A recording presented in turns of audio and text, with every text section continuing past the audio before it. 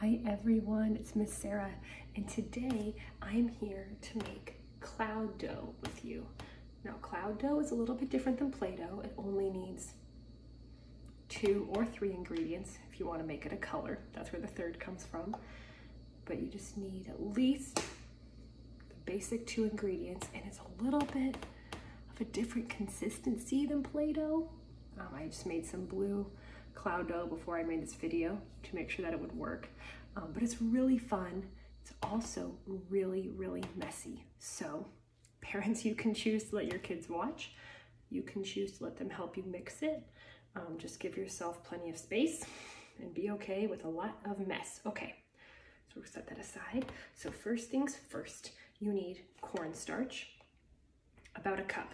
You can make a lot of it at once, and it's really easy to adjust and add ingredients, but you need at least a cup of cornstarch, and you need like almost 3/4 a cup of lotion. I'm just using this fragrance-free baby lotion that I've had for a while. You can use whatever lotion you want. So you go ahead and you start with the lotion. I'm gonna eyeball it because I don't actually like my measuring cup.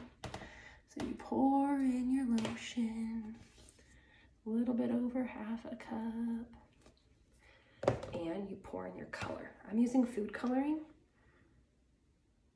I haven't tried it with paint, but you want to add a good amount because I only added 3 drops and my blue came out really, really light, not very dark. So you start with food coloring and lotion and you stir. This part's not too messy. Mix it all in nice and good, and then you add that cornstarch all at once. No slowly adding in this recipe. And you start stirring. This, if you stir slowly, isn't really the messy part either. So this is good for little hands. And what I love about cornstarch is that it's just so soft. And I actually ended up adding a lot of lotion to mine once I got it out of the bowl and when I was kneading it, just because it was really, really crumbly and it broke apart. But basically that's all you're gonna do. You can add more color if you want. It's fun to kind of mess with it, but you can see, oof, it's just a crumbly, cornstarchy mess. So I actually poured it out when I was doing it. I'm gonna do that now. It's a little bit easier to work with your hands than with a spoon.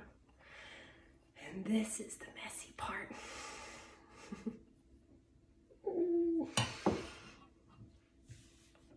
And this is where, yeah, I'm gonna need more lotion. So you just add lotion and fold it and press it. So if you want, little hands can do this. Little hands can.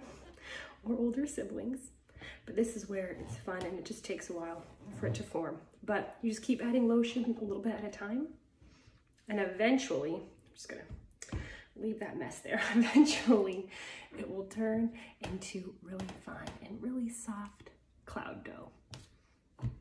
If you end up making it, comment here and let me know. I wanna know how it turns out. Okay, see you soon. Bye.